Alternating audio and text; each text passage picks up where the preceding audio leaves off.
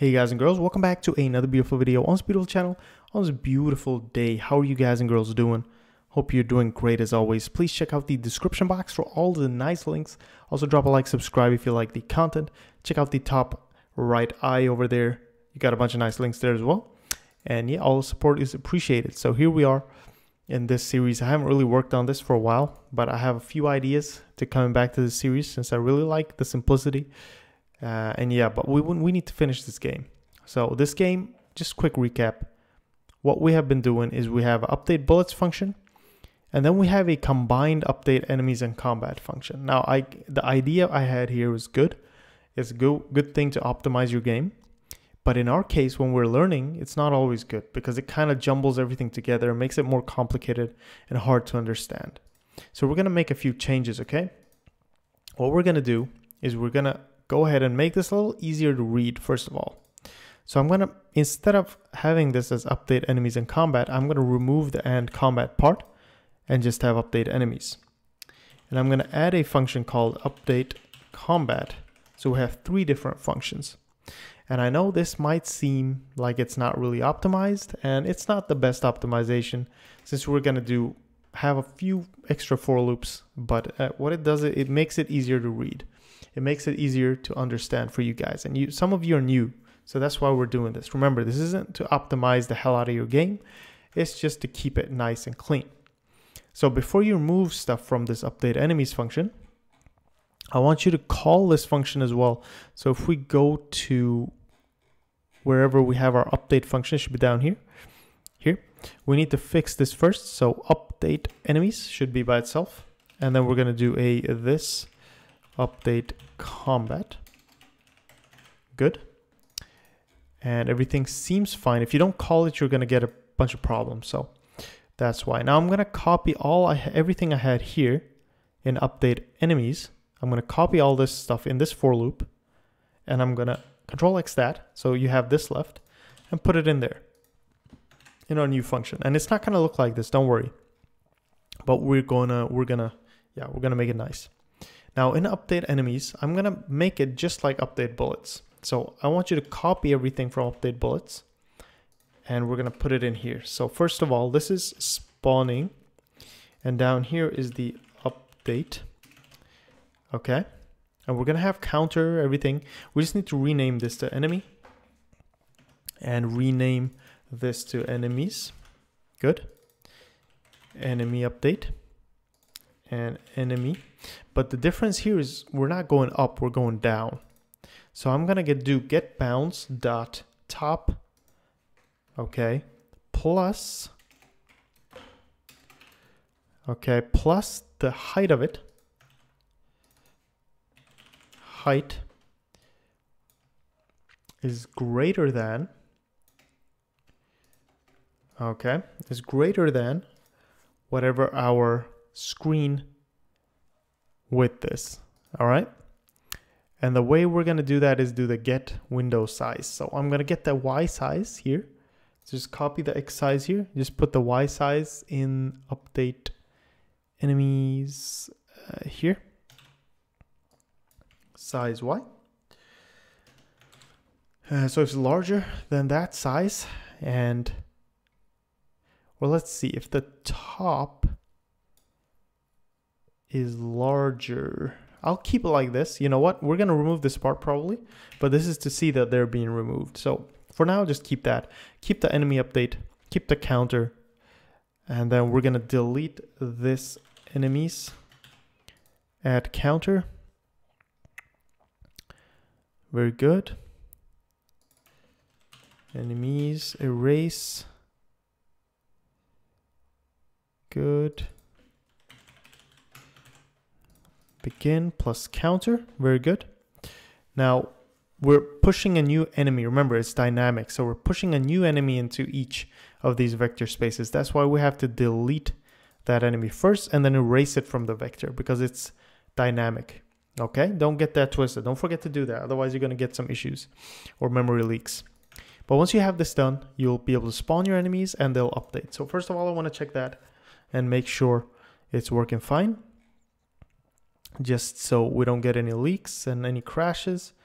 That is working. The enemies are deleting there. You can see that they're being removed right as they hit that point. So now that I know that's working, I'm going to remove this plus height so that we don't see them when they're being removed. Okay, so the head of the enemy is below the window size, bottom. It's going to be removed. Good. So make sure it looks like this. Make sure your update bullets looks like this. And now we're going to go ahead and make the update combat. Now, a good way to do this will be to pretty much remove everything in here and just loop through all the enemies. Okay. We loop through all the enemies because that vector is probably going to be smaller than all your bullets. So you want the one you think will be smallest, loop in here, the big loop.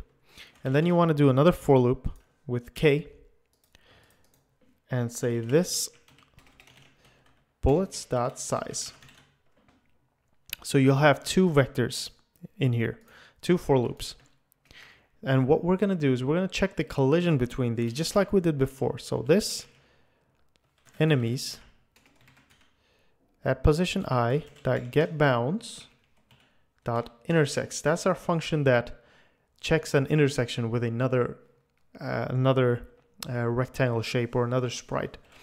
And this, so we're going to check that with this bullets at position K.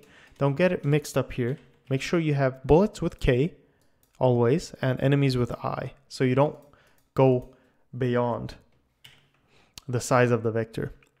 Get bounds. So here all you have to do is get bounds and it will check the intersection for you. There we go. Okay.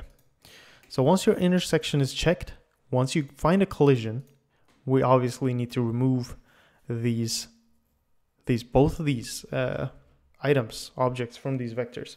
And that's very easy. Again, this enemies dot erase. And also don't forget this enemies at position I, and then delete it. Don't forget that. Erase enemies.begin plus. Now, what is it related to? I mean, what is the counter's name for enemies? It's I, right? So don't forget that. Do a plus I here. So once you have that, you want to just copy paste the whole thing. And we're just going to switch it with bullets.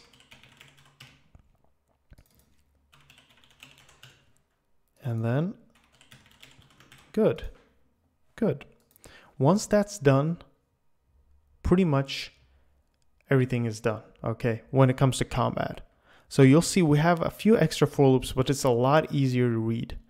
You know, readability is so important. Like it's just so important. So we need to just remember that as we go through here. We don't have anything else here. Good. Let's try our combat out. And probably we'll get started with some nice point system or something after this. Okay, so that's working, you see? Okay. So, okay, there was two things. You need to have K here. So I gave you a warning and I didn't follow it myself. So that's my own fault. So put a K here on these two. And we need one more thing. One thing that's very important. So let me tell you a scenario here. And this is good to know for all your other games. Now, when you have two things here, you're probably going to have a game where you have enemies and bullets. And you need to think like this. So I'm going through each of the enemies. Enemy A, B, and C. Okay. Let me paint this up for you guys. It's very important. I kind of forgot to tell you this. So we have three enemies here. Let's say we have 1, 2, and 3 enemies. Okay. And we have like 1, 2, 3, 4, 5 bullets here. Now, enemy A, we're checking enemy A for all the bullets. 1, 2, 3, 4, 5, 6. Nothing's happening. We're checking, we'll have one more enemy here actually. We're checking this one for everything. Nothing happens. Now, our enemy 3, the I is 3 here. We're in the third position of the for loop. We're checking that enemy towards all the bullets. So I'm checking 1, 2, 3, 4, 5. And imagine we have one more bullet here. Okay, that will be the example. So 5. So here's a collision right here. This is the collision. What happens then once we find a collision here in the code? In that collision, we're deleting that enemy I and we're erasing that from this vector. and we're deleting the bullet as well.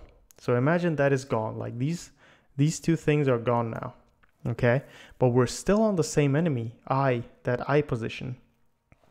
Okay, and we have one bullet left. So it's gonna check that same deleted enemy towards that next bullet, because this I hasn't changed. It hasn't gone to the next position in this for loop. It's still in here. It's checking that deleted enemy towards a bullet that actually does exist, and it's going to try to delete and do all this stuff, and that's not going to work. It's going to crash. So what we need to do is we need to put a checker here that if the bullet has killed something, we're going to jump out of this for loop and go to the next enemy. Okay, that's what we did before. So bool enemy deleted false. That's all you have to do. Bool enemy deleted false. And in here, you're going to do and enemy deleted equals false. And what this says is keep going in this for loop until you've reached the end of bullets, or if you find that enemy deleted is true. Okay, or keep going while enemy deleted is false. As soon as it's true, jump out of the for loop. So that's what we're doing here. Okay, you have two conditions in here. Now we just need to set this to true as soon as we delete an enemy and a bullet. So that's what I'm going to do. I'm going to do enemy deleted equals true, and that's going to just jump out of that loop.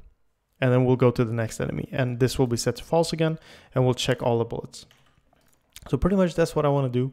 It's not the most efficient way, but it's an all right way to do things, I'd say. So if I just kill stuff and I just keep shooting, it's not going to crash now because, you know, we have that check in place.